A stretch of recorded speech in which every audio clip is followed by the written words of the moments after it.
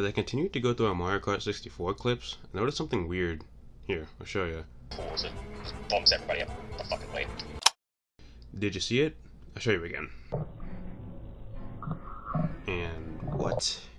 What is happening up here? 1. How did he get up there?